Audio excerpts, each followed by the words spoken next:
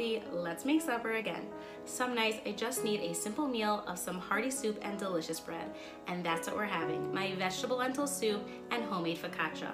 Yes, I said a homemade, but trust me on this. This is a quick rise, no knead recipe that you're gonna wanna have in your back pocket to show off just how awesome of a basta you truly are. Now let's cook supper. In a pot, I have some diced up carrots, zucchini, and sweet potato, and all you're going to do is put in some olive oil, and then we're going to add in some of the garlic from Dorot, a couple of those, and let it get soft.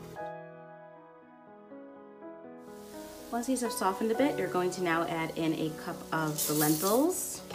Give that a mix, and while it's still sauteing, you're also going to add in your spices. I have salt, oregano, onion powder, and turmeric and black pepper. Give it a mix and let it saute for a little bit in all of those spices.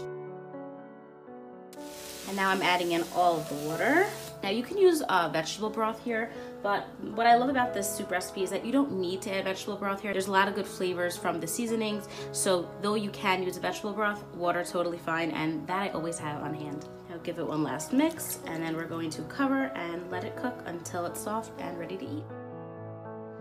It is time to make the easiest homemade bread you will ever make. It is quick, it is no rise, and here we go. All you're going to do is add in some warm water straight into the pan. You can also line it with parchment, instant yeast. This is dry yeast. I store mine in the freezer, and give that a mix.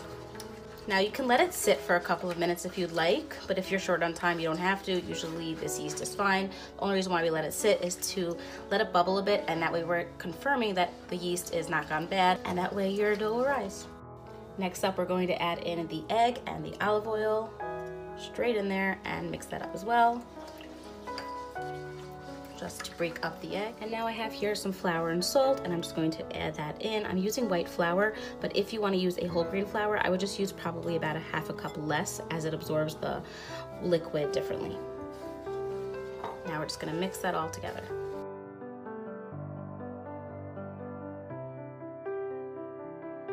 You'll see this doesn't come together exactly like dough that you would use for like rolls. It's a little bit wetter and stickier, but that's what we want. That way it can go easily into the pan and it's easier to mix. Now at this point you can continue using the spatula, but I do like to just use gloved hands. That way I can easily spread it all out.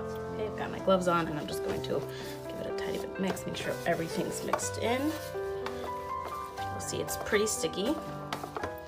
And now what we're gonna do is we're going to put in the pan a little bit more olive oil around and on top, and we're just going to coat it a little bit, that way it won't stick, and we're going to press this all around and into the pan. Now you can double this recipe for a pan like this. You can make it thinner or thick, whatever you'd like. You can use a smaller pan, 8x8, if you want a higher dough, but I like a thinner focaccia, so that's what we're doing. Now we're gonna let this sit for just a couple minutes. I'm gonna cover it. Now I've just poured on top some olive oil that I had left over with garlic from Shabbos, as well as some sun-dried tomato paste, and I'm just spreading it on top. Now you can use minced garlic here. You could also use anything that you really like. I usually use olive oil, some minced garlic, like from the freezer, but I happen to have had this garlic, so why not use it, because it's delicious.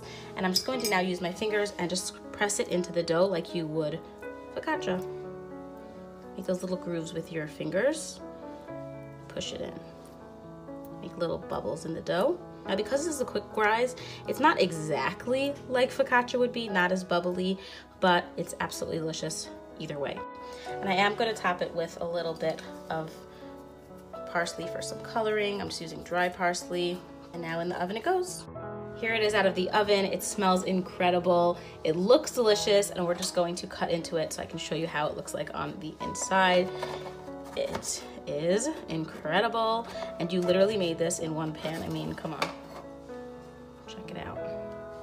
Nice and fluffy, perfect for dipping into your soup. Yum! The soup is done. It's time to serve a delicious bowl of it.